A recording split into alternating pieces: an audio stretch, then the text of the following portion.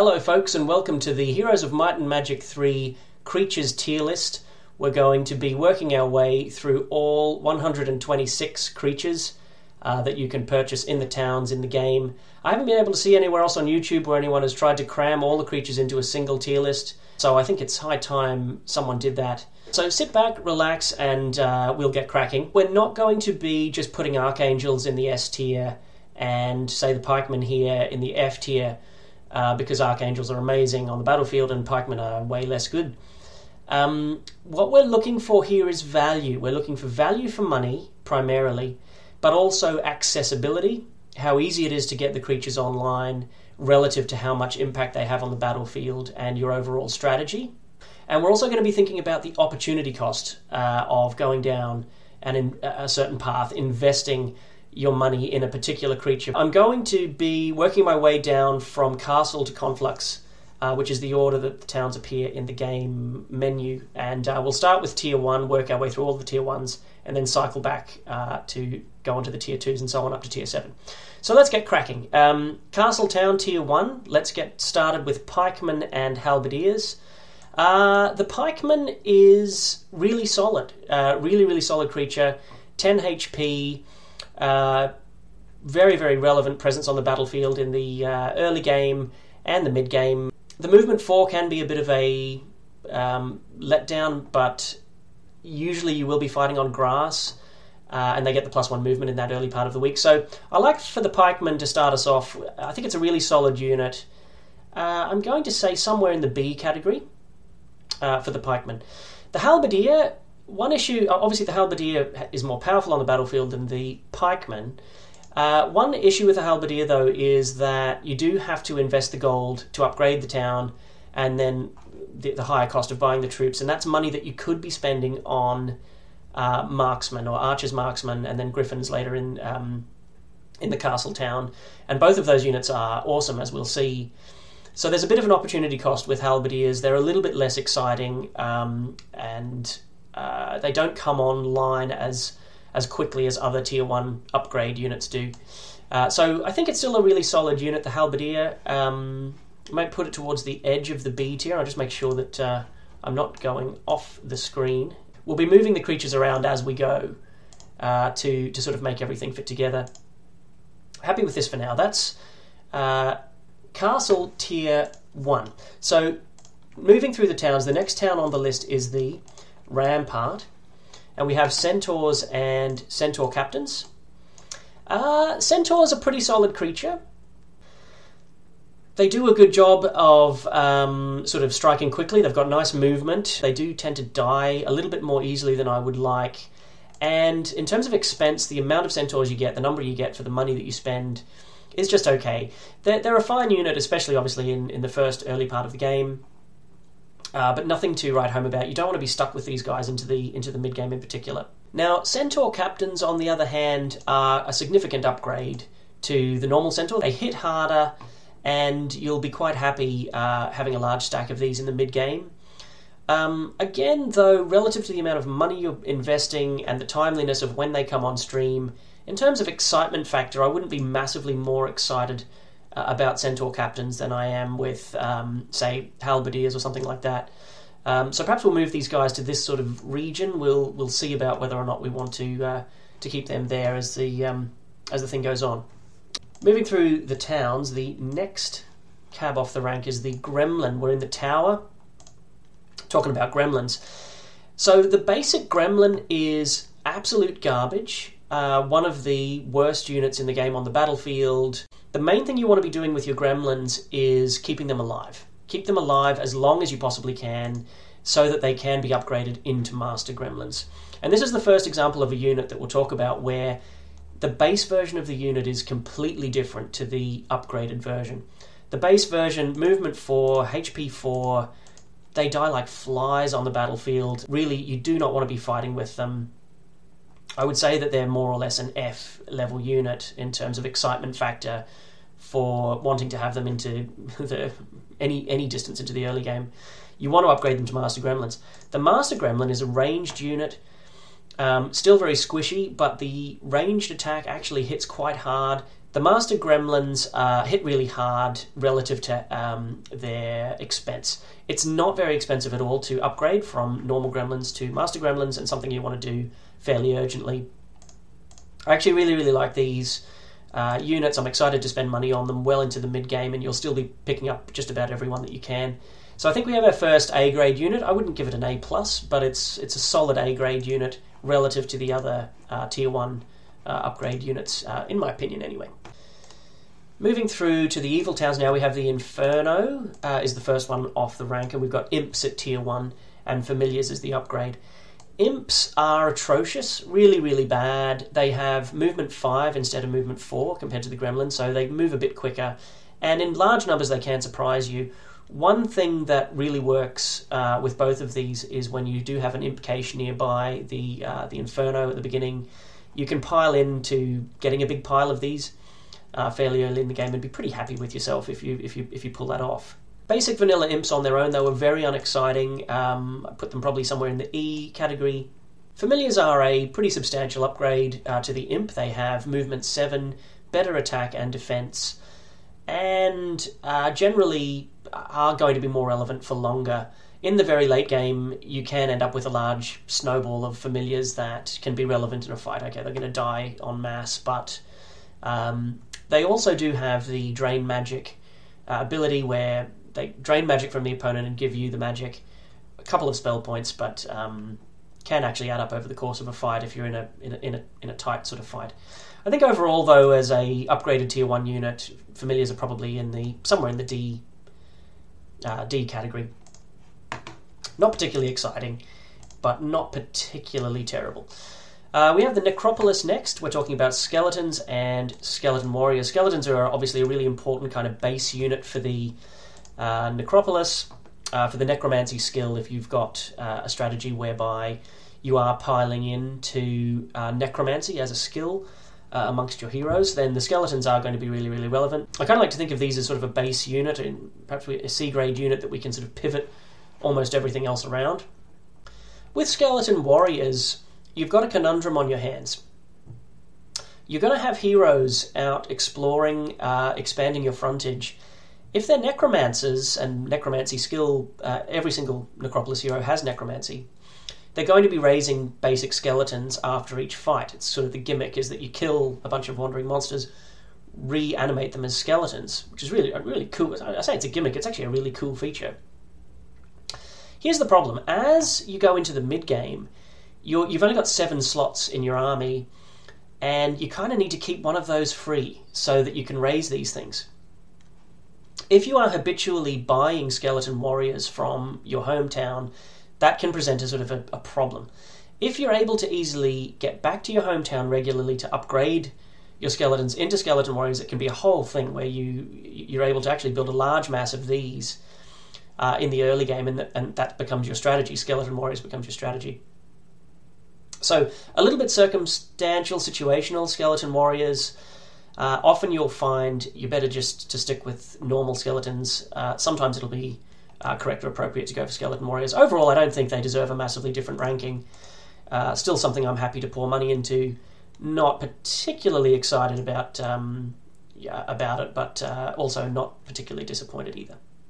Let's move on to the dungeon now. We're talking about troglodytes and infernal troglodytes. I can't help but like the troglodyte. I can't really explain why that is. I like them. They tend to have, if you start in your dungeon in the underground, all of your troglodytes are going to have movement 5 instead of 4 right from the off. They have solid stats relative to the amount of money you have to spend on them, and you can get the mushroom rings, which lets you get tons more extra troglodytes. How many more I can't exactly remember, but enough to really make an impact, and you're going to want to invest in the mushroom rings. You're going to want to invest in these. You're also, by the way, then going to want to spend the money to upgrade to Infernals, because Infernals get the extra movement, and it's not very expensive to upgrade into Infernals. Where do I want to put them? Tier C for now? If the Infernal Troglodyte is a C, I kind of want to bring... Well, I might leave him there. I'm not sure how I feel about this Do I like these better than a centaur? I think I do. So we'll do that for now. Okay. Moving on, we have, we're out of the evil towns and into the neutral towns. We're talking here about the goblins of the Stronghold. We've got goblins and hobgoblins. A normal goblin is not particularly impressive. He has movement 5, which is better than this other stuff, but the rough ground terrain doesn't really change that to movement 6 that much. You'll have rough terrain near your base, probably, but there isn't a lot of rough terrain on the map a lot of the time, if you play the random map style that I tend to like playing.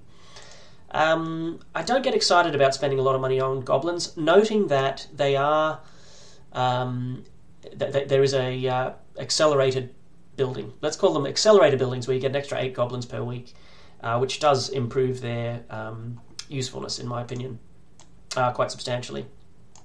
Might just promote familiars a little bit while I'm here. Hobgoblins get a pretty significant increase to movement, which is actually quite relevant. But they do die easily. Not particularly amazing, not particularly terrible. Somewhere in the C category, I think. Okay, what's next? We have the Fortress. We're talking about gnolls and gnoll marauders. A basic gnoll is a really solid unit. Big beefy HP, just like the pikeman. Movement 4 kind of has a similar profile and feel to a pikeman. It doesn't really feel right to put it in a different tier to the pikeman, for the same reason we talked about at the beginning. Really, really happy to invest money in these, and if we haven't gotten around to upgrading them, still really relevant into the mid-game. I think Gnoll Marauders are worth the upgrade and something you want to do quite quickly. Yes, you have lizard men, lizard warriors, and you have serpent flies and dragonflies to come, which all are going to be wanting money and resources and investment. But I think these are slightly more accessible than the halberdier. So I think they're a little bit better. They're still in the B tier. But in terms of excitement and when you can get them online relative to the amount of money you have to spend, I do consider these to be better value for money in that context. So Gnoll Marauder is still a really, really good upgrade choice. And the final neutral town we have is the Conflux.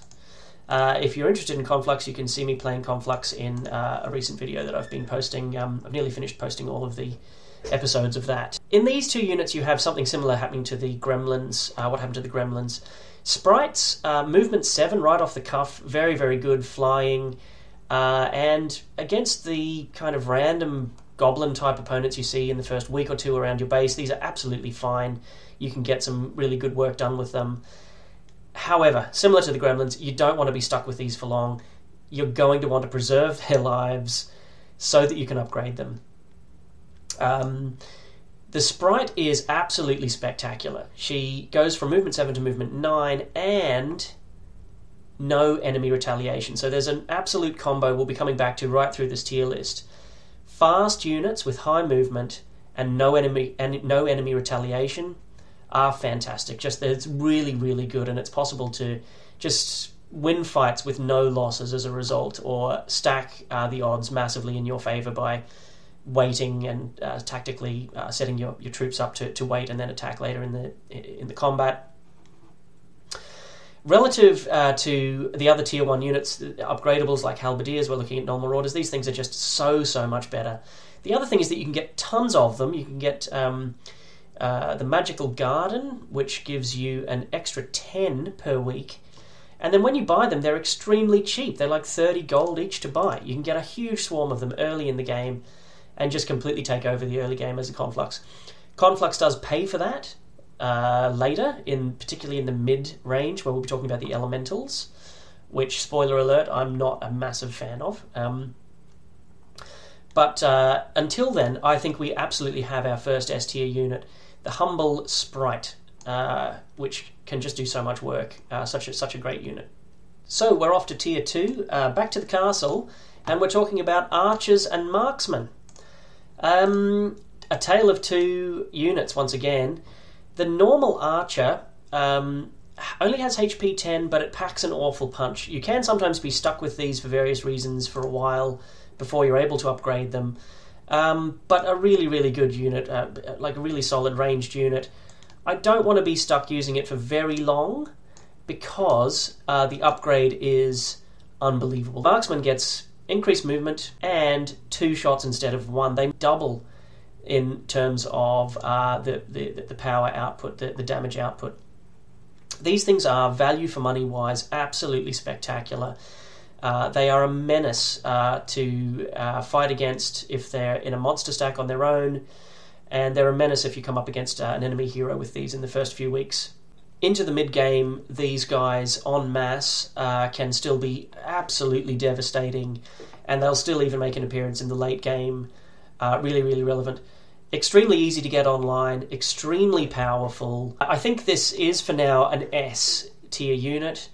Maybe slightly better than the sprites. You're very, very happy to spend money on Marksman, getting to the Marksman in lieu of getting to something else, delaying your Griffins if you have to in order to get these guys up. Maybe I'm exaggerating, but they're really, really strong. Special unit for me. Moving down to the Rampart, Tier 2 is the Dwarves, or Dwarves, depending on your allegiance to various nomenclature. The basic Dwarf is really, really unexciting. He has movement 3, HP 20 is really, really fat and solid, but movement 3 really stinks. He often misses out on the fight, or he only comes in at the very, very end after all the hard work's been done by somebody else, usually Centaurs or obviously elves we'll be talking about soon. I think these are a D. One interesting thing, I have to confess, I've played the game since 1999, and it was only about 3 years ago I realised with this image that the dwarf is facing this way. I had this weird thing where when I'm looking at the picture, I can see him kind of looking out at me, like his right eye in the picture in my mind was his left eye, and he's looking out. He's looking out at me and holding his hammer. Anyway, and lifting his left knee. Anyway, it's hard to explain, but anyway, obviously he's looking off to the right in the same way that the Battle Dwarf is. See this bit of his beard here? I thought that was like the left part of his moustache. Maybe you guys can see what I mean, and his hat was sort of on lopsided. Anyway, stupid. The Battle Dwarf is a pretty good upgrade. It's almost, you have to do the upgrade because you're stuck with a movement 3 unit otherwise for the whole game. He's going to slow down your hero in the adventure map. The Battle Dwarf goes to movement 5, still the HP 20. His magic resistance goes from 20 to 40%, so you just generally, people aren't going to cast spells against you, or if they do, you're quite happy for them too. Battle Dwarf, tier 2 unit, somewhere in here. I don't hate him. I'm okay to spend money on him, but not really in the early game, which is where you'd want like something like this in the early game. I so want to spend money on these. These guys I don't really want to desperately spend money on in the early game. Happy enough to in the mid-game, though. Okay, onto the tower. We're talking about gargoyles and obsidian gargoyles. I think these might be called stone gargoyles. Stone gargoyles are really, really good. They're really, really good. Similar to what we talked about with the sprites, except they, in terms of the maneuverability and option value, they have a really solid profile of HP, attack, and defense as well. Value for money is there. Accessibility is there. It's not very expensive to get these online, to get the sculptor's wings. Really good unit. I think a really solid unit. Happy to have it up here in the B sort of category in terms of value and excitement factor. Where in the B? How happy am I with these? I'll move them along a little bit this way. Obsidian gargoyles, pretty good. And an upgrade to attack and defense. I don't think that there's a massive value... reword that. I don't think it's extremely cheap to get the upgrade going. But as far as upgraded second-tier units go, these guys are okay. You can get by without upgrading them to obsidians for quite a long time, though. So I think we're going to leave these guys at the bottom of the B. Some of these might leak off the edge of here and need to be pushed down into the C as we go. So we'll see. Moving on to Inferno, and we have Gogs and Magogs. Now this is a tricky one, right? The basic Gog is right here in the center of the universe. You need them, right? Inferno really struggles. As you can see here, we've got off to a terrible start with familiars. you need these range units to do something. They have movement 4, but they do have a nice beefy body. They can take quite a lot of damage, and they do a very good amount of damage relative to their cost. The Magog is a massive problem. When you're playing a resource-constrained version of the game, you can't afford the friendly fire effect of the fireball that comes out when the Magog attacks. I think there might be some mods that allow you to hold the control button and change where the fireball erupts on the battlefield, which completely changes the analysis. These guys would be up in the C's or B's or whatever in that case. But I find these guys to be pretty much unusable. So it's with great regret I do need to put them down here, just because I really don't want to be using Magogs in the game at all, in the early or late or mid or late game, because I don't want to have to work around the fireball. It would be different if all the Inferno troops had fire resistance or could resist it the way that... we'll be talking about likes later. They have the Death Cloud, which all of the other undead resist. The fireball will incinerate your imps, and for that reason, I just don't use them. So they have to go in the F tier, sadly. In the Necropolis, we have Walking Dead and Zombies. Walking Dead they feel a lot like a dwarf. Kind of awful. Worse HP, they can't benefit from morale, they don't have the magic resistance, they aren't particularly cheap relative to the body that you get, they deal quite poor damage. I can't believe I'm still... the more I talk, the more I want to send them down here. Zombies, you're obliged. You're not going to want to walk there with Walking Dead around for very long. You do need some good meat in your army as a Necropolis hero, and Wights and Wraiths that are coming up next are very, very unexciting, as we'll see. So you're going to want these zombies. So, even though it's a zombie, I actually think it's quite high up on my list. It doesn't deserve to be, but it's there because you will find yourself wanting to spend money on it, and the payoff is worth it. The reason being that your other options here are just, mediocre. And as we'll see when we talk about Wights and Wraiths, that just doubles down on the attractiveness of the zombie. Weird word to use, attractiveness, but that's how I feel about zombies. Harpies in the dungeon.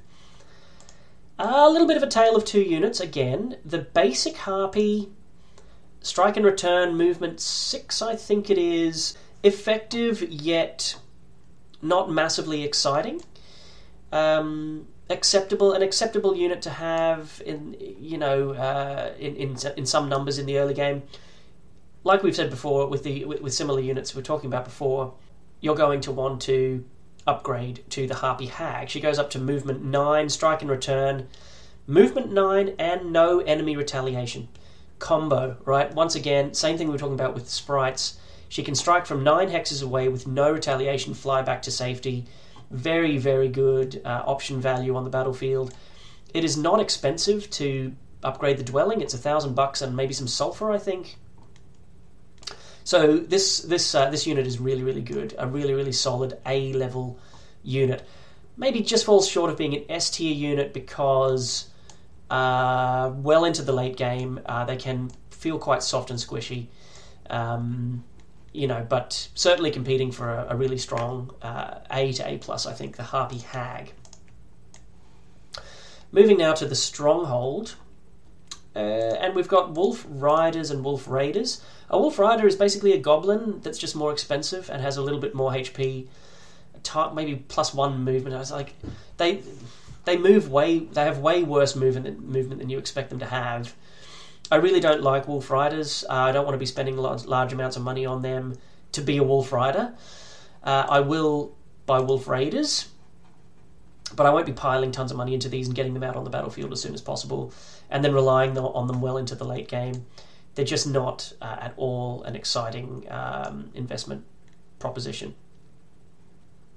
Wolf Raiders, on the other hand, do get an impressive 9 movement, or maybe it's 8 or 9 movement.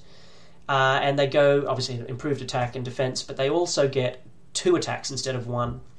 Now, that should be awesome, right? You would think, well, hang on, doesn't that gel with what we were talking about before? The answer is not really, because when the enemy retaliates, they're very soft and squishy, and they're going to take massive casualties in response to the retaliation. unless they're attacking something which is going to die or largely die to the first attack. So the second attack is really, really hard to kind of unlock and leverage and get value out of. If you're attacking something that you're executing, putting out of its misery, the first attack's going to do all the work anyway. The second attack's probably not going to be relevant. If you're attacking something that's huge and beefy, like a big pile of, let's say, dendroids or whatever, demons, something big, and you're trying to put a dent in it, well, yeah, you'll put a dent, and then they are going to retaliate, and you're going to take significant casualties before you then swing with your second attack. And of course, your second attack is weaker because you have fewer raiders following the retaliation. So they promise a lot, but in my opinion, they don't deliver particularly well. So they're acceptable. You're kind of stuck with Stronghold. You've got to do something. The next creature we're going to talk about is the Orc, which, you know, isn't insanely great either. But yeah, I might just do a little bit of tidying up here to make sure that we're going to have enough room to fit all of our creatures. So I'm just going to do a little jump here and I'll be right back.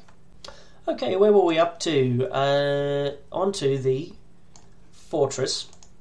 And we're talking about lizard men and lizard warriors. Lizard men and lizard warriors. The humble lizard man, I think, is a really solid unit. You can get the lizard's den pretty cheaply. I think you need wood. Yeah, I'm happy for these to be up here. Lizard warriors are good, but not essential. You don't have to do the lizard warrior. Not particularly excited. I'm going to need to promote the zombies, I think, as we'll talk about in a moment. I'm going to just make that slot available. Finally, we have the Conflux at Tier 2. We're talking about air elementals and storm elementals. So this is the beginning of the elemental cycle. There's air, water, fire, and earth between Tier 2 and 5. These, as a group of the four of them, kind of really struggle as a block. Specifically, though, with air elementals, storm elementals, these are okay. I found out, actually, in the latest run-through, you do have to purchase a mage guild before you can get the altar of air built. So if your starting town doesn't already have an altar of air, these aren't as accessible. Once you have them, they're fine. They're okay. They deal 2 to 8 damage, so they love Bless as well, if you can cast Bless on them. I think, though, in terms of excitement, how excited am I to invest? It's a low C. I'm trying to think who I want to demote. Maybe it's these guys I want to demote to D tier to make room for them. I'm not super excited about an air elemental, but I'll work with it relative to the amount of money you've got to spend. Lightning elementals are a must upgrade. You want to make that upgrade. They go up to movement 8, and their ranged attack is strong and solid. I actually think they have the same stats as each other, but it's just that it becomes a ranged attack. Similar, you'll want to bless these, if you've got that spell. Works pretty well. Solid unit, happy to invest money in them. Probably towards the higher end of the C category. I think that works okay. So C is starting to fill up, and I'm worried that we're going to have a lot of units we want to just declare as C category. So we'll have to see whether the C category gets oversubscribed. Okay, and we're on to Tier 3. I had to just very slightly adjust the screen there. Hopefully that won't move things around too much, though, for you guys. Griffins and Royal Griffins at Tier 3. Yeah, these are good. These are really, really good. A basic Griffin, for starters, you have I forget the name of it, but it's +4 Griffins a week, the Accelerator building. You don't need a Citadel. You can start piling up on these. They are expensive, but they are awesome on the battlefield. Really, really good. Flying, 25 HP, really hard to kill. 2 retaliations is really, really relevant as well sometimes. Yeah, these are a B. I just don't know where in the B. I mean, they're as exciting as gargoyles, at least, in terms of value for money. Somewhere in this region. The Royal Griffin is a really substantial upgrade, +2 movement, and instead of 2 retaliations, you get infinite retaliations. So these things can fly over castle walls and really wreak havoc in large numbers. If you've got a big blob of them in the mid-game, it's worth investing that money. you're never going to be sad, really, investing your wealth in Royal Griffins, even though you've got marksmen competing for your money. I think these are an A, somewhere in the A category. They're an A grade unit. Royal Griffins, very exciting, poster child unit of the castle. But even if you can't get to them and you're stuck with these for a while, you're still going to be quite happy. Yeah, I'm happy with that. A grade for Royal Griffins. Now we move on to the Rampart. We're talking about Elves and Grand Elves. So this is a special unit. Let's start with the normal Elves, the Green Elves, let's call them. They're extremely easy to bring online. You pay about 10 wood and 1,500 gold for a homestead, and you get these guys 7 a week, I think it is, to start with, or maybe, I can't remember.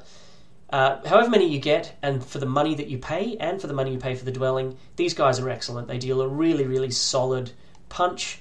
Very, very happy to invest money in them. If for some reason you're stuck using them and buying them without being able to upgrade them, you can be happy. Elf is a really, really solid unit. But here's the catch. You're not going to want to fight with your elves for very long. You're going to want to upgrade them to the Grand Elf. The Grand Elf has the same feature as the Archer to Marksman upgrade. You get an increased movement and 2 shots per turn instead of 1.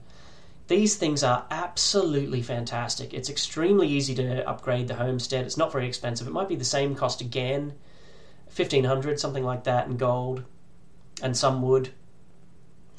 But it's wood. Spend the wood. Get these. If you're the Rampart town, you are getting to these as quickly as possible and getting as many of them as you possibly can. They're tier 3. They deal more damage than the marksman. And relative to how hard it is to get them online, they are extremely special. They're better than marksmen, in my opinion. I don't know... They're so amazing, I don't know what's going to beat them. We've got to make it all the way up to tier 7, so it'll be interesting to see if we can find units that can compete with them. I think there will be, actually, at least 2 or 3 that will maybe be pipping for a higher position on the list than the Grand Elf, but these are awesome. Just really, really great unit. You can build your entire strategy around Grand Elves if you've got access to enough of them. If you're stuck with one homestead, one Rampart town in your game, they'll just be a very, very nice feature of what you're doing. But they're a cut above, absolutely special unit. Can't speak highly enough of the Grand Elf. Okay, what's next? Golems and Iron Golems in the Tower Town. Stone Golems are the base unit. Stone Golems are not very exciting, for the same reason as the Dwarf. Movement 3, they're just not that good. The problem is that you will find yourself buying them and using them in quite significant volume. For reasons that we'll talk about when we get to talk about mages and archmages. Spoiler alert, it can be difficult to get mages and archmages online, and as a result you might find yourself using stone golems to provide the meat if you're a wizard hero and you're casting lots of magic arrows and stuff and you just need something. You will want to get the upgrade pretty quickly though, because they go from movement 3 to movement 5 when they become an iron golem. And with iron golems we really are in this C- D+ sort of category. Better than a harpy. More exciting to spend money on than a harpy. It's close. I want to cram a whole pile of things into C- and I'm not really able to, so we'll put them up in this category for now. They're probably slightly better than what I've got represented here. But excitement value... Yeah, they're extremely relevant though. One thing I'll say about them is they're very relevant right into the late game, which can't be said of every tier 3 unit. But in terms of urgency... Ooh, Iron Golems. Yes, let's get to Iron Golems quickly. Yes, I really need to unlock my Iron Golems. Yeah, no one ever said that. Okay. Inferno. We have the Hellhound and Cerberus. The Hellhound is solid. He's a good, solid unit, and thank goodness, because Inferno, as you can see, has really struggled so far. You're going to want to get to these and start spending money on them. They're not particularly impactful on the battlefield compared to other tier 3 units, but what you get is decent. You get a decent body, 25 HP, I believe, similar, so same with the Griffin. Movement 7. Actually, they feel and play a lot like a Griffin, but they can't fly and they don't have the extra retaliations. Good, solid unit. One other thing they also have, similar to the Griffin, I can't believe how similar these are, is the accelerator building. You can get an extra 4, I think it is, might be the cages, something like that, that gives you an upgrade to the kennel, or gives you extra hellhounds. Cerberus is a fantastic upgrade. Oh man, these have a similar story to the Griffins. These are even better, though, than Royal Griffins, in my opinion, because we have the combo. Just like this unit, just like that unit. No enemy retaliation. In addition, the Cerberus has 3 attacks, and it attacks all 3 hexes in front of it without friendly fire, I'm nearly certain. If you have a friend in one of those hexes, the Hellhounds, so the Cerberus will leave it alone, but it will attack all of the enemies that are in the 3 hexes in front of it. So this is, in my opinion, an A-grade unit, the Cerberus, especially in the context of the Inferno. Contextually speaking, this is where you want to spend your money in the Inferno as quickly as you reasonably can. And for that reason, these are a really solid A-grade unit. Where am I putting these? Are they better than Harpy Hags? Yeah. I'm going to be brave and put them up here. Right. How do I say this? Wights and Wraiths. Wights and Wraiths. The Wight is exceptionally unexciting. How do I feel about a Wight? I mean, I do not want to spend money on a Wight. Movement 5, they die, they've got like HP 18. You can't buy large amounts of them in, they don't have the accelerated dwelling. Their wounds heal at the start of the turn, but that ability is kind of useless on a unit that doesn't have very much HP anyway. Healing your wound of your top unit would look better on a tier 6 unit, like let's say a Cyclops or a Manticore or Naga or something, or Unicorn or something like that. That ability on this particular unit is just not exciting. These guys are right down in the doldrums for me. Are they F? Are they my most hated unit? Surely not. I hate this more. They're not unusable. Are they hated more than a Walking Dead? Yes. I don't like them. I don't like them. I don't want them to be anywhere high at all. So they're down here in the low E's. I'm not excited to spend money on a Wight. Probably spent long enough talking about it. The Wraith is a pretty good upgrade. It goes to, I think, movement 7, and it gets the mana drain ability. As I figured out in my last run through, it doesn't give you the mana, it just drains the enemy's mana, but maybe it drains more of it, as opposed to what this thing does over here. How eager am I to go for it with Wraiths? Not very. D-. Part of the reason is their overall absolute power level, but also we've got Vampires and Likes coming up, which are both very good. I don't want to upgrade this and start buying these instead of getting my Vampires online. So, but they are much more useful on the battlefield than these things. So a D-, maybe an E+, for the Wraith in terms of how exciting. So yeah, Old Necropolis gets off to a bad start, but things do get a lot better over the next 3 levels. Okay, we're on to the dungeon, level 3. These are Beholders and Evil Eyes. I love the artwork of these, really, really cool. He's got these little teeth underneath. Terrifying, nightmarish creatures. And excellent on the battlefield. Beholders, you can get them at a relatively cheap cost to build the Pillar of Eyes, I think it is. No melee penalty when they do get attacked in melee. They can walk around your backline if they are engaged and attack someone else and be really relevant. Really solid unit. Happy to invest good amounts of money in these bad boys. B. Evil Eyes, is it worth the upgrade? They don't change much. They're much the same, but the upgrade is fairly cheap. So I think maybe they belong as a pair. Are they better than a Griffin or a Gargoyle in terms of excitement value? I'm not sure about that. I'm not sure how I feel about that. Maybe they're in here, in this region, and we need to move these guys this way a little bit. Just massage this around a little bit. Solid unit, the Evil Eye and Beholder. Okay, Orcs and Orc Chieftains, I believe it is. I don't like Orcs. I think from a design perspective, the whole gimmick with Orcs is that they are tough. They're hard to kill, and they have range. And there's not many units in the game that have that. That are a ranged unit and are hard to kill. Here's the thing. The spells of the game and the way that the Stronghold works mean that it's hard to get the best leverage of that combination of abilities.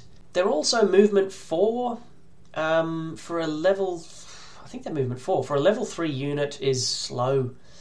Okay, maybe you're saying, okay, I don't need speed because I'm a ranged unit, but you kind of do. It matters. I'm not super excited to invest in these.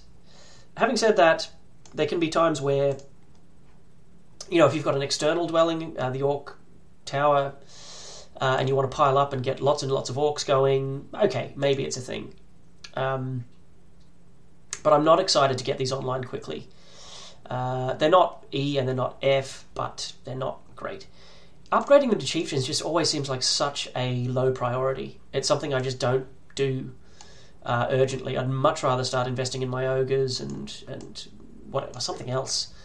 But they are a decent upgrade, having said that. They are a decent upgrade, having said that. I'll maybe promote them to D tier. Orcs and Orc Chieftains. So as you can see, already we can see the effects of the first 3 levels. Some towns start better than others. Okay, right? Some towns really start better than others. I'm looking at the castle here. Looking at the fortress is another town that starts really solidly, and then certain towns like the Inferno, where the Necropolis, where things are Stronghold, things aren't too hot. In the fortress, tier 3 is really, really great. Serpent flies are very, very good, and the movement, they dispel any spell as well. So I did mean for that to rhyme. A solid B unit. Are they an A? They're a very, very high B if they're not an A. You can get by with these without upgrading them for a while. Amazingly high movement. Movement 9? Awesome unit. Much more HP than you expect for a dragonfly as well. You'd think that they die like flies, to use that expression, but they don't. They don't die like flies. They're resilient. The dragonfly is incredible. It is fantastic. Huge movement, can cover the screen in one go, casts weakness on anything they attack, and dispels whatever else they had going on. So these are special. I actually think they are special. To have a tier 3, to have all of that at tier 3, really, really, really good. Somewhere underneath these other special units, but the Dragonfly is awesome, and I'm happy to spend lots and lots of money on Dragonflies. I'm going to promote the Serpentfly as well. A-. Dragonflies, though, special unit. Water and ice elementals down at the Conflux. I found these in my last run through to be really expensive. Extremely powerful on the battlefield, the ice elementals. I think what happened is I had an altar of water outside the Conflux, so that's why I piled into them. But a basic water elemental, without any other reason to buy them or go into them, even if you have got an altar of water nearby, these were not exciting for very long. You're not going to want to play with these for very long, if you can help it. Water elementals, D-. Maybe an E. We'll come back, maybe. The ice elemental, definitely worth the upgrade. The cost of upgrading the altar was not high, and then the performance on the battlefield is way better. So similar to the air and lightning elemental story. How excited am I to spend tons of money on them? Not very. Maybe put them here. I might promote the sprites, actually, and push her down to there. She's just okay, I found. in large numbers relative to the amount of money that you have to invest. And that is the end of Tier 3, and we're nearly at the halfway mark. Going well. Right, on to Tier 4. Back to the castle. And we're talking about swordsmen and crusaders. Here's the thing with swordsmen. I love these, and as a result I don't have a lot of money left over. It often takes me ages to get the swordsman dwelling built, and then once I have built it I just let them build up and I don't buy them, I don't use them. So for that reason these guys are actually quite low on the excitement scale, on the Richter scale of excitement, as we'll call what we're doing here. Crusaders, on the other hand, are really, really... Oh, that was my dog. Good. Crusaders are great, actually.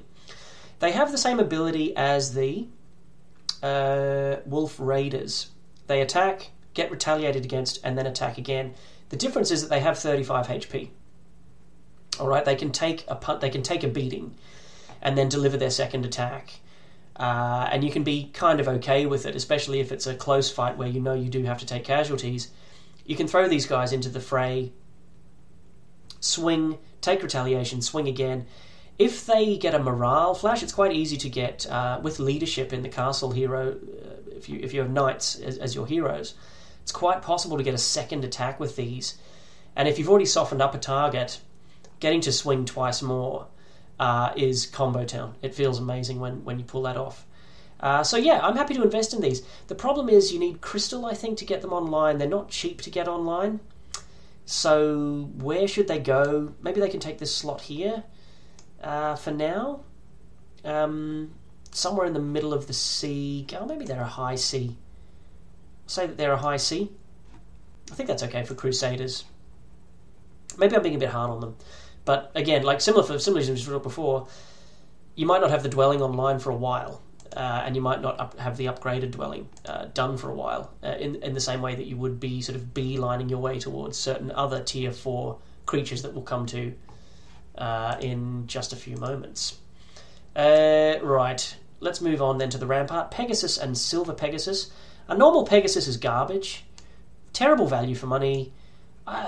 They die too easily. They take up 2 hexes. They're kind of clunky. They don't really synergize with what the elves are doing, what the centaurs are doing. Not really. I don't need a unit that flies around with 7 moves. It's basically a really poor version of this. Okay, so I think it might even have the same HP, except it's Tier 4. So imagine this, but at Tier 4, and without the second retaliation. Where would you put it? It's going to drop down the order, right? That's basically what a Pegasus is. Silver Pegasi are better.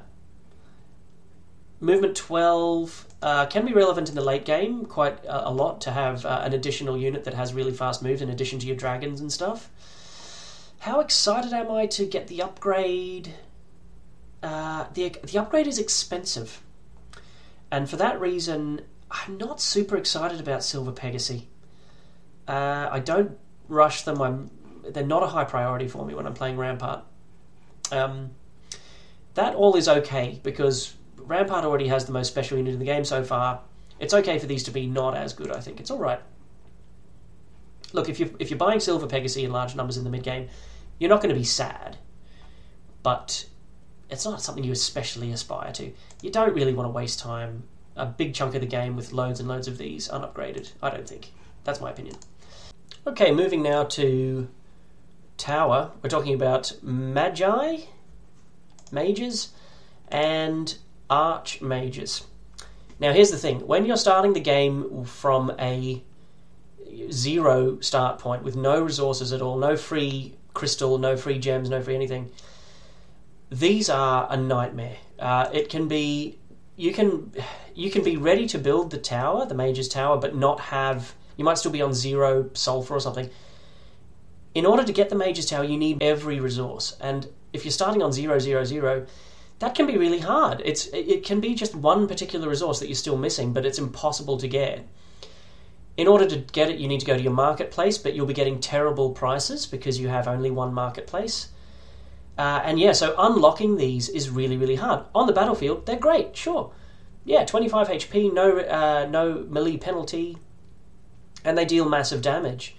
wonderful, but I can't build the tower. And the problem is with the tower town, you need this dwelling in order to unlock anything else in the game. You can't get the genies, the nagas, or the titans, the giants, or any of that without the mage's tower. So these guys get a bad score. And I might get some hatred for this in the comments. I don't know if anyone's going to bother commenting, but if you do, because of the clunk. Yes, they're extremely powerful. They belong up here in terms of power level, but accessibility, excitement factor, oh great, I'm going to get to, start a game as a tower. I can't wait to get my mages online. I just don't think that, because it's like I'm dreading having to get all the resources together to try to find a way to unlock them. So they're down here. They're down here. In the context of playing a resourceless start, they're down here, in my opinion. Moving on, we have demons and horned demons in the Inferno. Demon is an exceptionally boring creature. HP is 35, I think, and movement is just okay. They're not particularly expensive, and they're not hard to get online in terms of the cheapness of the other dwellings and everything you need. The prerequisite to get a demon is not very much relative to some of the other tier 4s, I think, and it feels that way anyway. Maybe that's just because I haven't bought the Magogs. And the fact that these stink down here naturally tends to promote the stuff that doesn't stink, and it's a point about making about the zombies as well. So demons have sort of zombie fever. You're going to want to use, you're going to be happy enough to use them and whatever, but they're not massively exciting. I can't have them above a Crusader, just because the Crusader's such a flavourful unit, so I feel bad having him this far down. Anyway, demons, just okay. If you've invested in them, you'll be not terribly sad, but you don't want to be stuck with them for a long time. I actually think they don't deserve that spot. I am going to just rejig the layout here. As for horned demons, these are solid for the money, a decent upgrade. Yeah, you're not going to be super sad about a horned demon if you've made that investment to upgrade them. They are more powerful than demons. Do I want to make this upgrade very badly? Not really. So I think I have a unit that kind of is... We're going to overload this C- area a little bit and see if I can just overlay... Okay. Yeah, because I feel like C- is a region that... there's going to be a few units that want to find their way down there. I think the demon, the basic demon, actually beats the upgraded one in terms of value for money and accessibility. Okay. We are exactly, by my reckoning, halfway. Vampires and Vampire Lords. Rare. Okay, yeah, so the Vampire is really good just as a Vampire. The Dwelling is pretty easy to get online. You get Movement 6, which isn't amazing, but then no retaliation. Okay, which really matters, as we've said. This is a solid unit. I'm happy to be flying around with vampires for a while. It can be the case that you're stuck with them and not able to upgrade them for a while because it's quite an expensive upgrade. But yeah, no retaliation and in large numbers in the early game, quite useful. If you're stuck with them in the mid game, you're sad because you really do want to upgrade them. Which brings me to Vampire Lords. This came up in my last run through. These guys are just unbelievable. They're so good. In large numbers. Firstly, they have the combo, right? They have the same combo that these three units have, and they're in this region just as a starting point for that reason. However, in addition, the Vampire Lords regenerate, so when they attack, however much damage they deal gets rejuvenated. They heal that many Vampire Lords. Now, in the late game, if you've got enough of these and you've got a big stack of them, the fight can be unwinnable for the opponent because these things just fly around the battlefield, mopping everything up. And if they take damage, even if they take massive lightning bolt damage, they can just feed their way back to a high stack. They're a nightmare to deal with. Now, here's the catch. They're hard to get online. So that softens them slightly. Normally they'd be right up there with Grand Elves. I'm kind of torn between A and S. I think they do have to be S, just because of what's possible in the late game, the absurd things you can do in the late game with these guys, and the sheer terror they strike into the hearts of any who oppose them.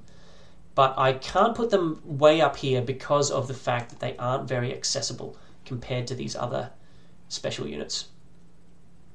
I think I'm happy with that. Again, controversy.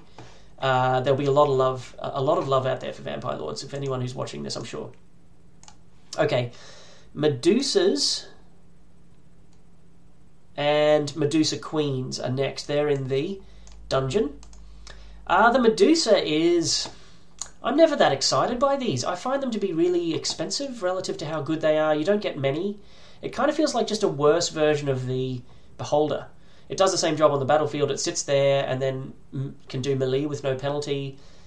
I find that by the time you've spent 10 grand on Medusas, they deal, however many that buys, deals about as much damage as 10 grand's worth of Beholders deals. And these are tier 4, so I need more. I expect more and want more. Petrifying your opponent in melee is kind of good, actually. But it only comes up when they retaliate and they're being set upon by something. It would again be different, similar to the Magog thing. In the vanilla game, it would be different if you could choose to walk up and paralyze, petrify something. But because you can't choose, you've got to shoot if you can shoot. These just have to kind of muddle along. Okay, they're not terrible, they're not F, but they're not as good as these sort of stock units, in my opinion, in terms of excitement factor. The Medusa Queens, similar story, obviously better, but you've got to invest, and I don't really want to invest. So I don't really want to make the investment to get them that badly. They do hit pretty hard though, a Medusa Queen. So maybe the Queen is a little bit better than the Medusa, the normal one. I'm screwing my face up more than I really should because I know I can see myself in the in my second screen here. I'm being pessimistic. They're fine, but I'm not excited about them. Okay, Ogres and Ogre Magi. Ogres and Ogre Magi. A basic Ogre is a tank, an absolute tank. Happy to go for these quickly and to not spend very much money on Orcs. Good solid unit. Happy to spend money on them. Well into the late part of the mid-game. I do want to upgrade them quickly though. Ogre Magi have 60 HP at tier 4. They can cast Bloodlust on something if you've only got a small stack of them. But if you've got a big stack of them, these things are absolute houses. Huge HP for tier 4. Extremely scary to fight against in large numbers. A really, really good unit. One I'm happy to spend the money on. They're hard to unlock. I think you need... I'm trying to remember what it is. I think it's gems you need. So they have a similar thing going as to what the Vampire Lords have. Not as great as these, but great. But because of the resource constraint there, not quite an A-level unit, in my opinion. Right, who's next? We have Basilisks in the Fortress and Greater Basilisks. I like a Basilisk. I like the Basilisk. It's good. It's solid. Happy to spend money on this unit. Am I really super excited? Can't wait to get my Basilisks? No, not really. They're probably somewhere in this vicinity here. Probably somewhere in this vicinity of a decent C.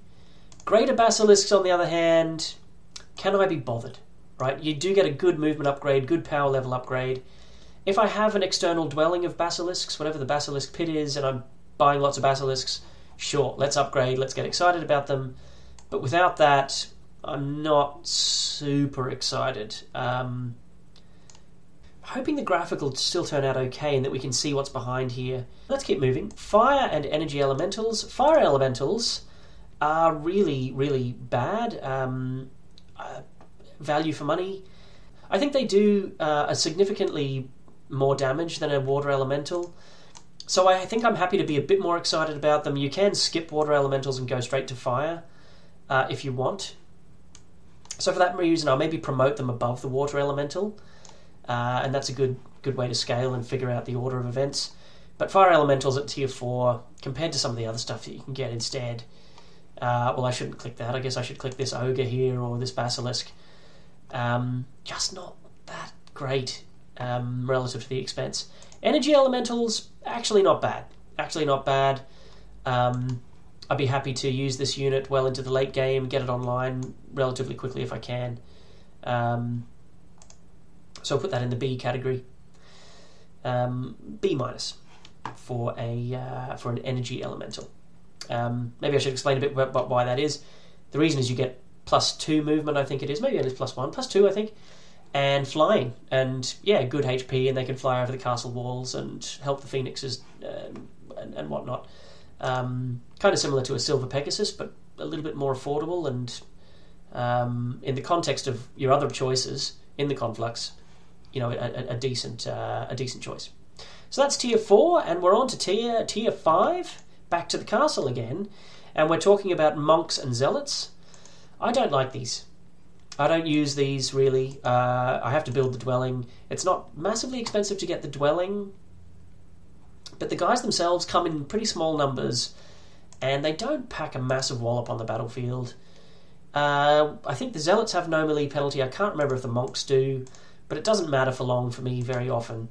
I don't find these exciting, and I'm putting them down here. I'm putting them in the D category. D minus? Do I want to give them a D minus? They're better for me than these 2 units, so I'm moving them over there, and I'm moving these guys into here. Unexciting members of the mid-range part of the castle town. These 3 guys together. A little bit of a blip. Crusaders can get a bit more excited about these guys. Nah, not really. Okay. So I've just put some boxes around these to just help make them stand out, and hopefully that's easier on the eye. We are cramming a heck of a lot of creatures onto our canvas here, so just trying to figure out the best way to make it appear visually acceptable. Okay, so we've done tier 5 for the castle. Moving on to tier 5 for the rampart, we have dendroid guards and dendroid soldiers. The guard is not... Movement 3 for a tier 5 unit is woeful, but these things are houses, obviously. Huge HP, and they also have the accelerator building, the dendroid archers, dendroid saplings, that give you an extra 3 a week. Or maybe I think it's only 2 a week actually extra you get, but we're talking about tier 5. So for that reason, dendroid guards are great, but you don't want to be stuck with them for long. Kind of similar to the dwarves, I want to upgrade them quickly so I can get the extra movement. And then these guys, the dendroid soldiers, are, by contrast, quite solid. I'm happy to pour quite a lot of money into these at the expense of these Pegasi, skip them, get the dwelling, and move on quickly to soldiers. That's normally going to be my recipe for success as a rampart. So a solid B for the dendroid soldier. And I'm actually going to swap the evil eye out. Because I think, if I'm honest, I don't build evil eyes as often as this represents. I don't do the upgrade as often. And dendroid soldiers are a really, really worthy unit that deserve a spot up here somewhere. Absolute nightmare once they get into base contact with whoever's unfortunate enough to be fighting them. In the tower at tier 5, we have the Genie and Master Genie. I think these are garbage. I hate the Genie. It never does enough for me. It's basically like a vampire. It has the same stat line, I think, nearly as a normal vampire. The normal vampire is tier 4. This guy is just... And he's so hard to get. Like, by the time I've gone through the rigmarole of getting all the resources I need to build these 2 guys, my prize is that I get to unlock, drumroll, genies. Dream Genie. Genie. Lives on his back. And he lives in the E tier for me. I don't like them. I don't ever spend money on them unless I don't have anything better to do. Master Genies, significant speed upgrade. If you haven't got many of them, you can use them to cast a friendly spell, kind of like the Blood Mage. No, what am I calling it? Ogre Mage. The Ogre Mage casts Bloodlust, whereas this guy casts a beneficial spell. It could be haste, it could be bless, that kind of thing. Master Genies, yeah, okay. I'll go for them if I don't have much. They're sort of in this category for here, D minus, D-ish. I don't want to... If I am stuck with genies, I will upgrade and get to them quickly. I don't want to be stuck with these basic ones. Just a D. Are they better than these? in terms of excitement, accessibility. Yeah, they're in this category somewhere. I don't know exactly where. I might move them to here, actually. Okay, Tier 5 in the Inferno. Dun, dun, dun. Pit Fiends and Pit Lords. Yeah, both decent. And in terms of the value for money, getting these guys up quickly is kind of important. So they're kind of in this category alongside their demon buddies, probably about here somewhere. A Pit Lord is quite good. You get to resurrect demons from fallen comrades, which can be good if you have gone heavy on imps and you can engineer your strategy around them. Just trying to think where I want to put the Pit Lord. It's not a B unit though. I think it's probably a C. So we'll give it a C. And we'll just reformat these now. What's next? We have likes. I'm going to call them likes. Some people call them liches. I'm going to call them likes and arc likes. Okay, I guess I'll call them arc liches. How about that? What did I call these things? Archmages? I don't know how to pronounce that word. Arc or arch? Maybe someone can tell me what the correct way of saying this is. Arc liches and liches. These guys are very good. Mausoleum, I think it's called. It's not particularly expensive to get online. These are really, really solid. Happy to make the upgrade, worth the money for the upgrade. You get more damage, more movement and stuff like that, so they act a little bit sooner in the turn. These guys are really, really solid. Are they A tier?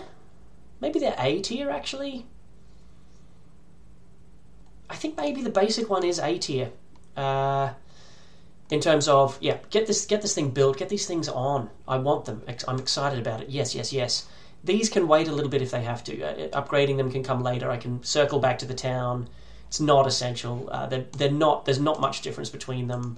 It's not an expensive upgrade. So they're quite close in ranking, but I think these do deserve an A rating. Okay, let's move on. Minotaurs and Minotaur Kings in the dungeon. Now, these guys are solid. Really, really good. Welcome relief after the disappointment of the Medusas. Basic Minotaur, I don't want to be stuck with for too long. He's fine. He's absolutely fine. Maybe top of C. Walking around with Minotaurs. You don't want to be doing it for too long because it's worth going for Kings. The King, both types have this always positive morale rule, which can come in very handy. But they just have great stats. They deal great damage, great HP. Yeah, Minotaur King, I think, could be an A-grade unit as well. He'd be strong. Just very tippy-top of the B, I think, for the Minotaur King. Happy with that. Next we have the Stronghold. We're off to visit the Rocks and Thunderbirds. These are great. These are really, really good. Rocks are great on their own. Really, really solid unit. You can be happy buying lots of them, running around the map, doing things with them. I think these are A. These are A tier units, and they're not even upgraded. The 2 hexes of body can sometimes be a liability, and the movement isn't amazing, but they deal massive damage, and their HP is spectacular. Really, really hard to kill. Thunderbirds, meanwhile, have a spectacular moves. Is it moves 11? Sometimes I over-remember the moves. I'm not looking. I don't have all the wiki up here with me. I probably should, by the way. These things are great. They have massive moves. They cast Lightning Bolt. I think it's 1 time in 10 whenever they attack.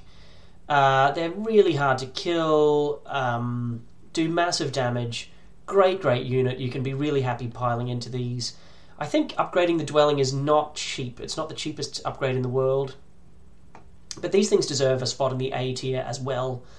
I'm just trying to figure out where.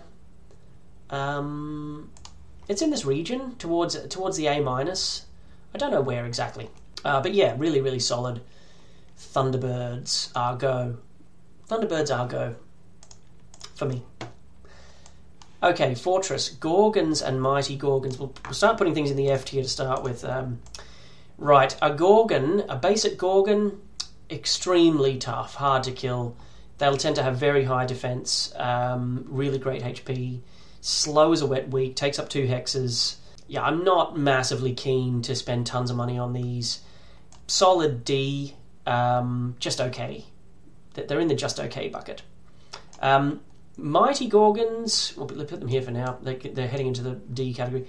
Mighty Gorgons, really special unit, really interesting unit. You get, obviously, an upgrade to moves and a little bit more attack. Death Stare is a really relevant ability and kind of essential for the Fortress because they only have Hydras at tier 7. I say only, Hydras are okay, but they obviously struggle for moves, as we'll come to. Mighty Gorgons can take on anything. Gold Dragons, Titans, Devils, Behemoths, you name it. And the reason is that the Death Stare ability is really, really powerful. You do need quite a big stack of them, though, for it to work. In addition to that, getting them online is expensive. You have to build the resource silo first, and that costs 5 grand before you can then build the upgraded dwelling. So it's kind of...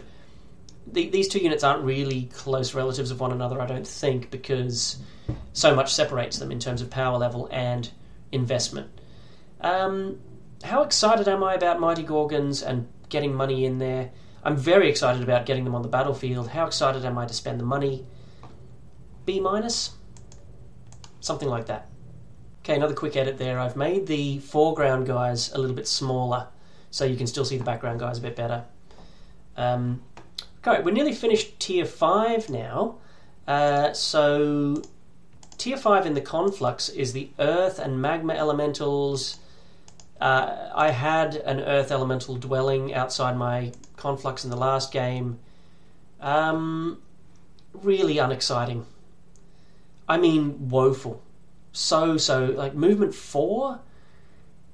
You would think, okay, well, alright, tier 5, movement 4, if you hit really hard, isn't that like a Dendroid? Yeah, but they don't hit as hard, they don't have the root binding ability. I just find them to be really kind of garbage, honestly. I'm as excited to build the upgrade. I'm about as excited to build the Magma and Elemental upgrade as I am to... I'm not excited to do it. I don't think I'm ever going to do it. I don't think I'm ever going to play a game where I do bother with this upgrade or bother buying these. They might be F. I think Magma might be F. I think these guys are a bad E. Yeah, I don't like them at all. Are they very bottom of the F? I don't want to do this. I don't want to buy them. I'm not excited about building the dwelling. I don't want to buy them and use them on the battlefield. I'm going to find something else to do. Thanks for coming. This is how I feel about them, and that's why they are where they are. I've got to be honest with myself. And okay, I might be wrong. You guys might disagree. I don't think you'll disagree. Right, moving on to tier 6. And we have Cavaliers and Champions. Now, I'm not a big fan. Cavaliers are alright, but quite expensive to get the jousting ring dwelling online, and they do not move anywhere near as far as you would hope or think that they move.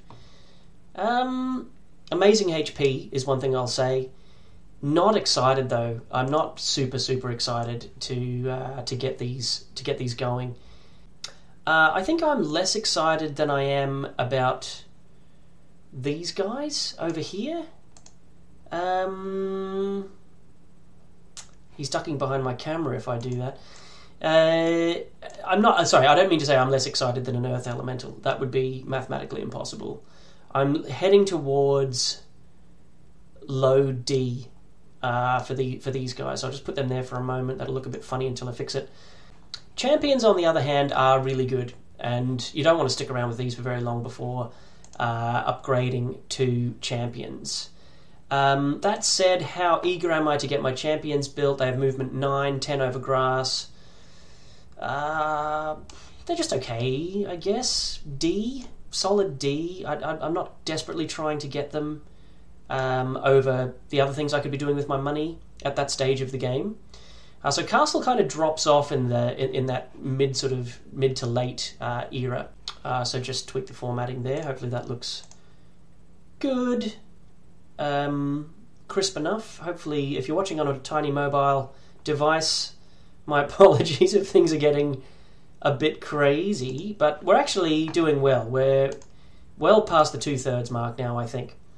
Let's talk about unicorns and war unicorns, shall we? I love the unicorn. I really like unicorns. Really, really good unit. You don't have to upgrade them to war unicorns if you don't want to. They still have huge HP. They still have a blinding attack. Movement 7. The kind of thing with Rampart that happens is you want to sort of dominate the middle of the battlefield. You want to walk out with your Dendroid soldiers and kind of have this mass of bodies in the middle of the pitch while your elves work them over from close range. And unicorns do a really, really good job of that. They just feel good. The 2 hexes is really useful as well for body blocking the elves, and that comes up quite a lot, as opposed to the Pegasus, which is not a good choice. Like fast cavalry is not a great choice to pair with what the elves and dwarves and dendroids are kind of trying to combine together to do. The unicorn fits into that strategy, I think, a lot better. So I like the unicorn. I'm willing to spend quite a lot of money and resources and forego other things in order to get it. How excited? Is it an A? Yes. If it's not an A, it's a high B. I think it's just a high B. Just a high B for now. I'll fix the formatting in a minute. War unicorns, is it worth the upgrade? Yes. I'm not as excited though. So kind of a middle B for the war unicorn. The formatting tweak. Moving on to the tower, we're talking about Nagas and Naga queens. These are good. The Naga hits very hard, no enemy retaliation, insane HP, hard to kill, reasonably affordable in terms of the dwelling. Downside of the Naga, movement 5 for a tier 6 unit is pretty bad, and I'm minded to give her a low C for that reason. Well, no, I'll give her a high C, C+, C+-ish for the Naga, for the basic Naga. The Naga Queen is a really good upgrade. You get movement 7, I think it is, and she goes from dealing 20 damage to dealing 30 damage, a 50% upgrade in damage. Really nasty unit, like really terrifying in large numbers. Kind of feels like you're fighting a tier 7 unit sometimes. I'm happy to give her an A, but not a high A. An A minus. She's a really, really solid unit, so I'll just fix the formatting here. Very, very good units here at tier 6 for the Inferno. We have the Ifrit and Ifrit Sultan. Yeah, and okay, cousin of the Genie, cousin of the Master Genie, but substantially better, I must say. HP 90, really, really good. Huge movement with flying. Solid unit. As a basic Ifrit. So, where is he? He's probably in the high B ranking, I would say. The Ifrit Sultan is worth the upgrade, but not particularly more impressive or happiness-inducing, I would say, than a basic Ifrit after you've spent the money. I do quite like the Fire Shield, but if he's getting attack tons and the Fire Shield is going off a lot, you're not really happy with that. You want to use your nice fast units for swooping in, alpha striking, and not taking too much damage in return. But still, nonetheless, Fire Shield, really, really good as well. I think these are both deserve a solid B. Okay, so getting a pretty good collection going here. Moving on to the Necropolis, we have the Black Knight and the Dread Knight. These guys are very, very good. Where do they belong? So, similar kind of vibes the Black Knight has to the Naga and the Unicorn. Instead of blind, it's curse that these things can do. Yeah, I don't think I can give the Unicorn this score without also giving something similar to the Black Knight. Because the rest of the Necropolis's creatures up to this point haven't been amazing, he's probably that much more attractive. Can sneak in maybe to the A minus. For a basic Black Knight, I think for a basic Black Knight I might come back here to the B category, just because of the likes and the Vampire Lords. How excited am I? Oh yeah, Black Knights. I am quite excited. I'm torn. Let me come back to him for a second. Dread Knights are great and worth the upgrade. You get double damage in large numbers. They're an absolute nightmare, similar to these, and I'm happy to move them in to the A category. Oops, that didn't work. Hang on a moment. Yes, let's make some room here. Get the Dread Knights up here. Get them up here. They're good. Just reshuffle these guys back along a little bit. As for the Black Knight, I'm not as excited about the Black Knight. Because this upgrade is a... Oh yeah, let's do this upgrade. It's an expensive upgrade, but you get an amazing unit. Just with Curse, just with Movement 7. Not as great. I think, yeah, we need to come down here into the B category. Okay, what are these guys? Manticores, Scorpicores. I don't love these. I'm not a big fan of either. Value for money just isn't really there. Poor movement for the Manticore. They don't have the health of, say, a Naga or a Black Knight. And yeah, synergy with your archery units in the dungeon, synergy with the Harpy Hags flying over from a distance, not really there either. So in terms of bang for buck, value for money, not an exciting unit. I think the Scorpicore upgrade is quite expensive and even less attractive than the basic Manticore. We're kind of in this D sort of area for me. What am I going to say for these guys? I think I have to put them both in that D category. Okay, so moving on to the Stronghold, we have Cyclops and Cyclops Kings. These are good. These are solid. I don't desperately want to upgrade them that much relative to the cost of doing so. So I think I like the basic one better. C and C minus, respectively, for the Cyclops and Cyclops King. Not a great deal to say about them. Suffer from the same thing that the Orcs do, in that a lot of their value is in their high toughness, which I'm trying to shoot from a distance, doesn't come up that often. Okay, they're harder to kill with spells, lightning bolts and whatever. But that's what's giving me the rationale, really, for not being hugely excited, but I am happy to spend my money on these guys. Okay, Fortress. Wyverns and Wyvern Monarchs. This is a really interesting creature. Really, really interesting. Wyverns have this weird thing where you can build a Wyvern nest for like 3,500 gold and some wood very early on. Like, you only need the Serpentfly Hive, you only need the tier 3. You can skip, I think I'm right about this, you can skip Basilisks, you can skip Gorgons, go straight to Wyverns. So it's kind of like you get access to this amazing unit way, way earlier in the game than you would normally. So, for example, Nagas, how hard it is to get to Nagas because of the problem that we talked about earlier with the Mage Tower, is the opposite here with the Fortress. And you can start collecting Wyverns. On top of that, there's tons of Wyverns out on the adventure map. You can go to... There's all these trees with Serpentfly Hive locations where if you beat the Serpentflies, that your reward is Wyverns. In addition to that, I'm nearly sure I've opened a Pandora's box and been given Wyverns. So they keep showing up everywhere as prizes and things, and you can get a big stockpile of them. So these units are absolutely incredible relative to the value. Now, on the battlefield, are they the most powerful tier 6 unit in the game? Far from it. In fact, they might be the weakest. They have 70 HP instead of, like, you know, the Black Knight has 110, I think, or the Naga has 100, 110. So the Wyvern on the battlefield, one-on-one, is the worst, or one of the worst tier 6 creatures, but its accessibility is fantastic. Its value for money, how much value do I have to forego elsewhere to get these online, is very, very low. For that reason, in my opinion, the normal Wyvern deserves a place in S tier. It's a really special unit, and you can be happy beelining them and going straight for Wyverns from Serpentflies in your fortress town. The upgrade to Wyvern Monarchs is expensive. They get a much better movement profile and they get the poisoning attack, which is really strong. They aren't special. I don't know if they're A tier. I don't think they are, actually, in terms of... Because often you won't bother. You'll be out adventuring, collecting more Wyverns from doing things.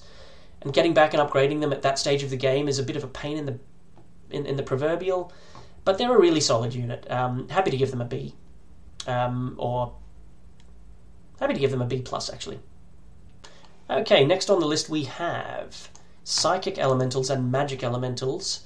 Fortunately for the Conflux, as you can see, these are excellent.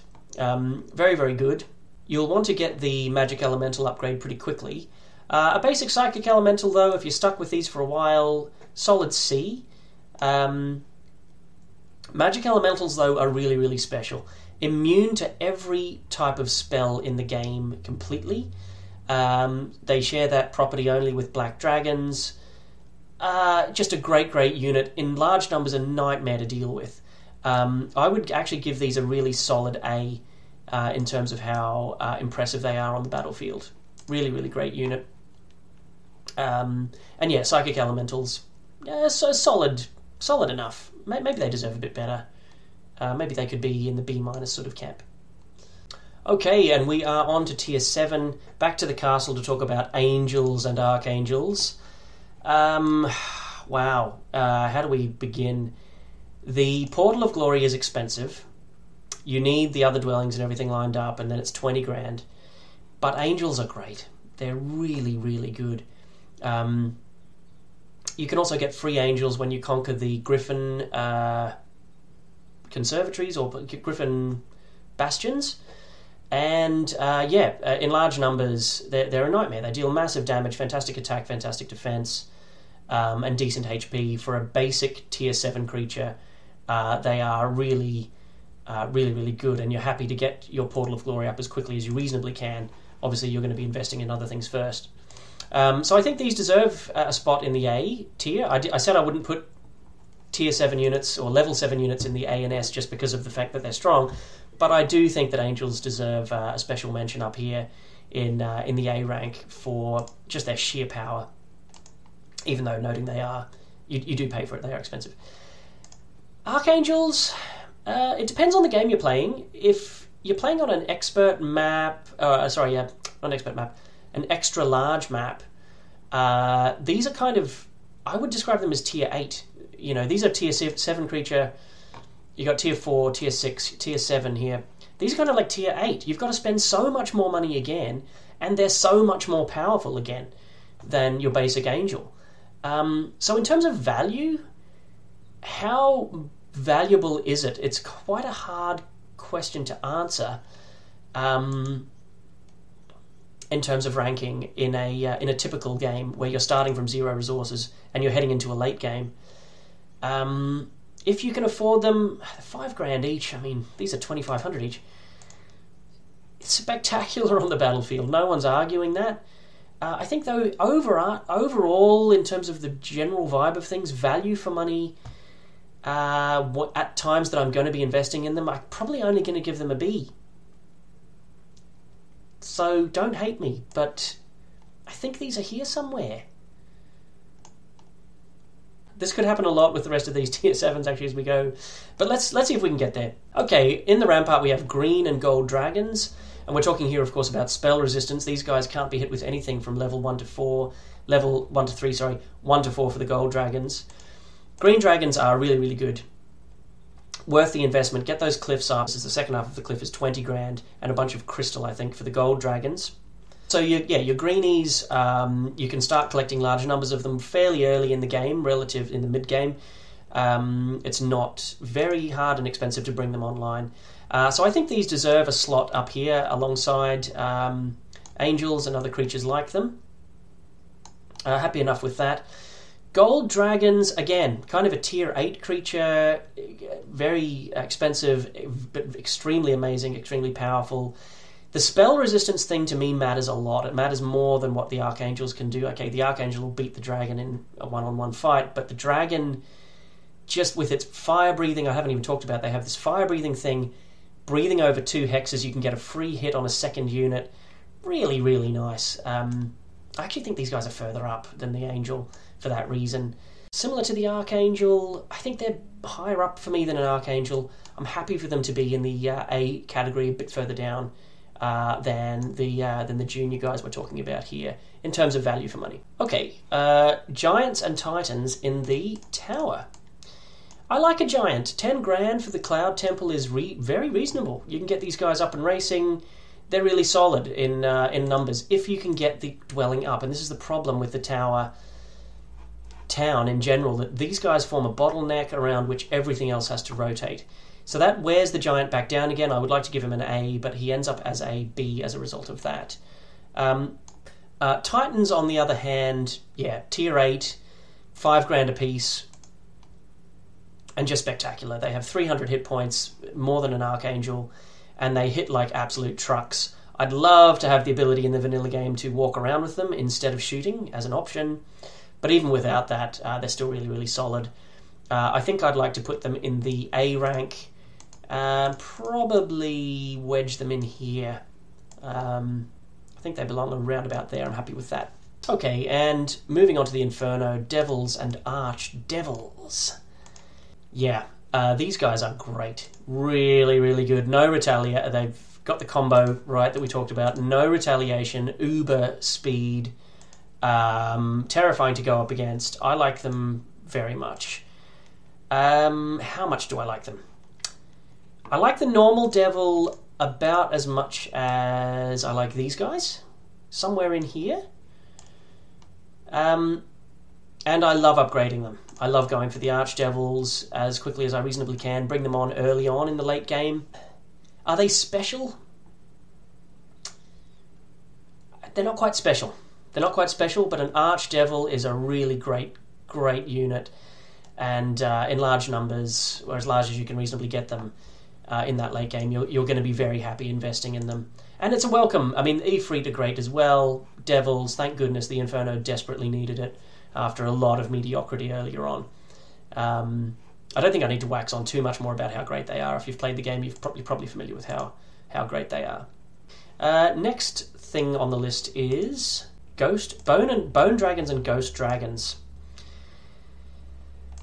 Garbage. Garbage is maybe a bit unfair. Yeah, a Bone Dragon, value for money is okay. It's not expensive. It's not hugely expensive to bring online, but they're really not something I'm desperate to bring on as quickly as possible in terms of, getting a far... I think they're movement 9 or something. So, how do I feel about a Bone? Yeah, it's not good.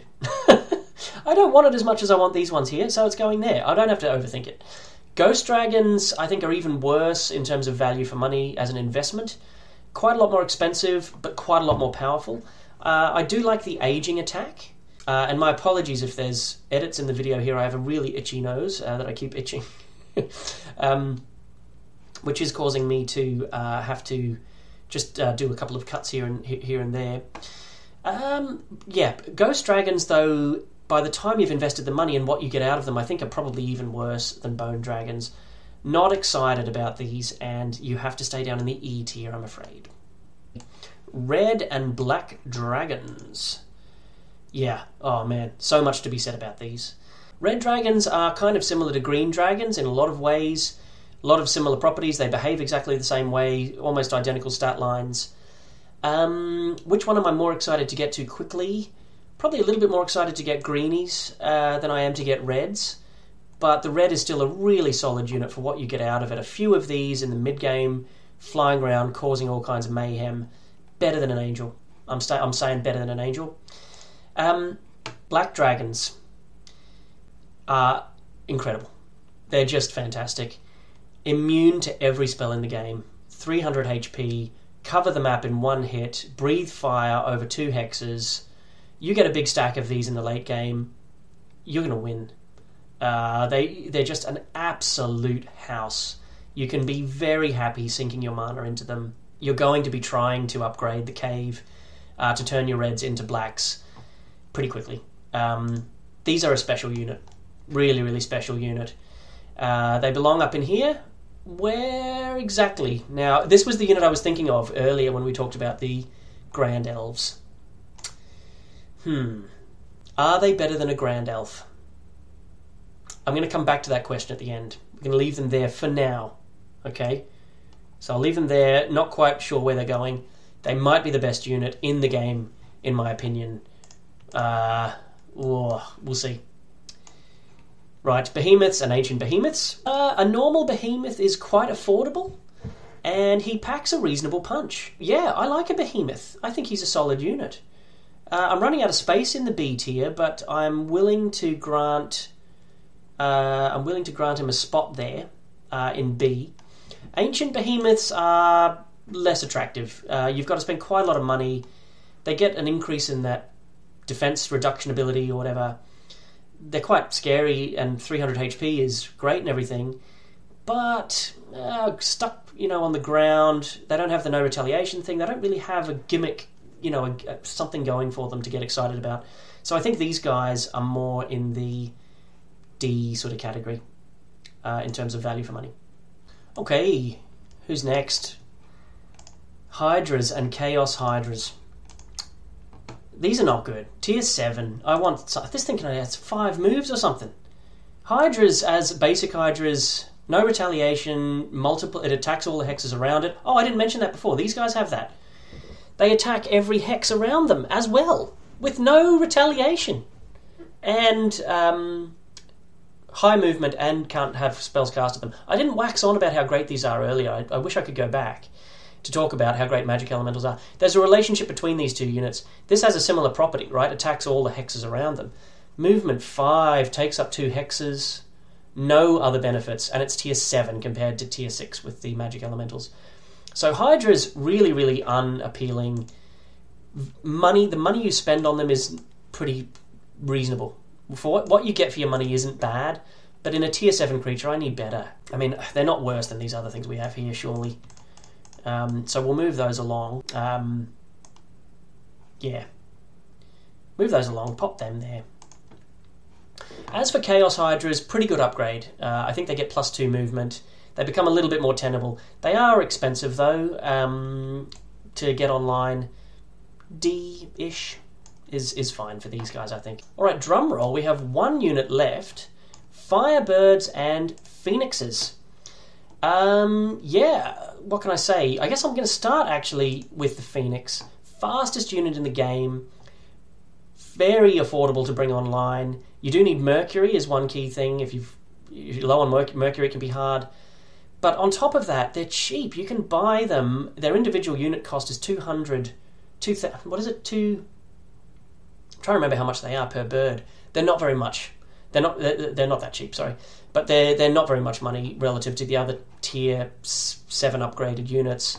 And on top of that, another important thing I figured out is that you get 4 a week in terms of growth, which is great compared to the other upgraded or tier 7 units.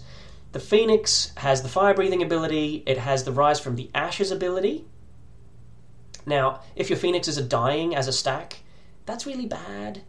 And you don't want the Phoenix to be rising from the ashes. That means that things are going badly for you, similar to the Fire Shield effect.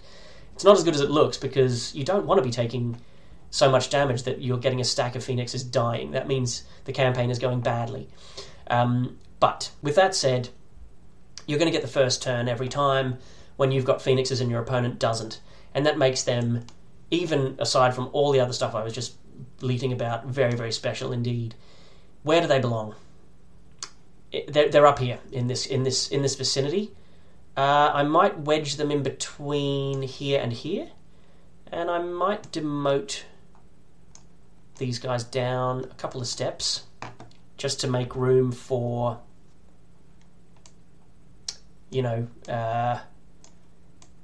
just to distinguish what we mean by special. There's special, and then there's special.